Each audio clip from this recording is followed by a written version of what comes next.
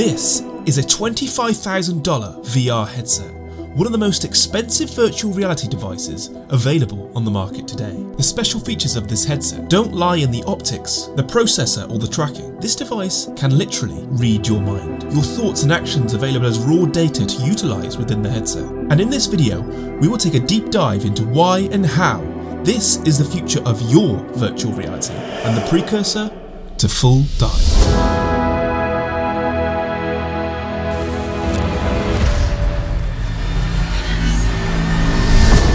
The current way we interact with our virtual worlds more resembles how we react with reality. We move using our body, grab objects with our hands.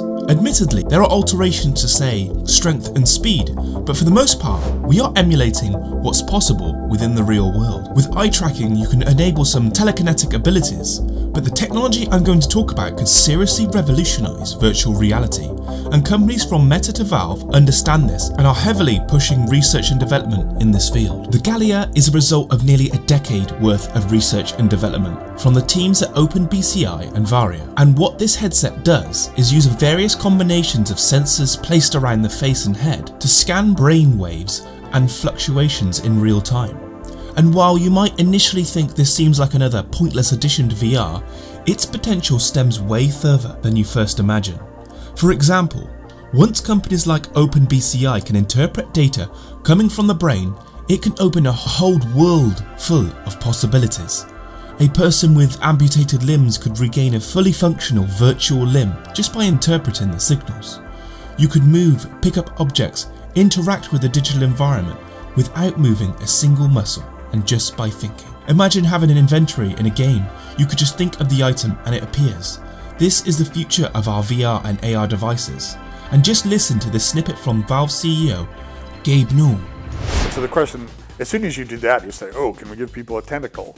And you think, oh, brains were never designed to have tentacles. But it turns out brains are really flexible.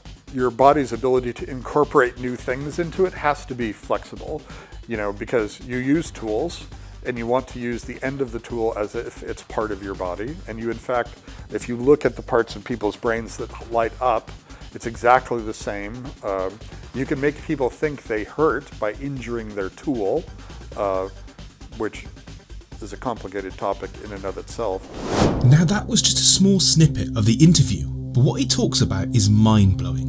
He was talking briefly how the brain is malleable enough to allow for extra appendages, so essentially your avatar could take any form, but he goes even deeper than this. From literally programming how much sleep you want to how you want your focus or personality to be that day. The future of BCIs is an incredibly exciting vision, but the idea of opening up your brain to be programmable, editable and seen by third-party companies could be a very dystopian future. And before I talk about the exciting potential, how this technology could turn into something like full dive, I first want to touch on the dark path we could be heading down. Now, every big tech company to some degree are working on brain-computer interfaces, some for the better of humanity, but some to benefit their own pockets. Right now, companies like Facebook make most of their money through targeted ads. Depending on what you interact with on the web, usually determines what ads are displayed through data collection. Now this has its limitations. When I click on a page, Facebook or other data collection agencies don't know my intent or what I'm looking for or what I'm feeling. Our thoughts are private from the companies that seek to monetize this.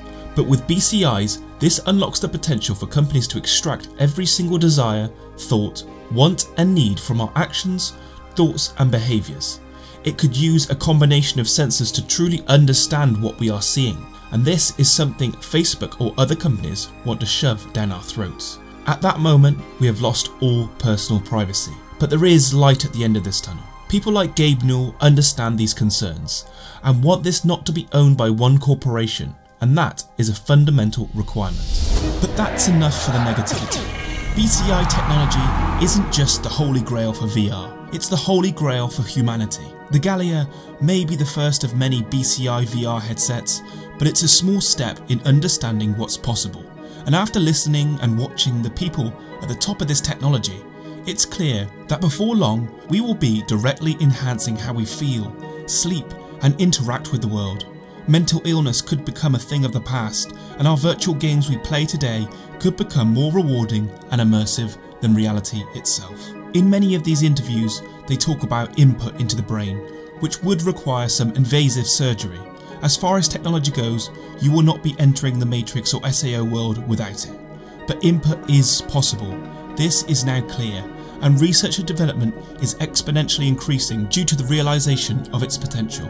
Today, we put the screens in front of our eyes, but tomorrow we could be walking to the gates of Mordor, just within our dreams. And it's thanks to the teams at OpenBCI, this future is becoming our reality. I hope you enjoyed today's video, and as always, I'll catch you on the next one.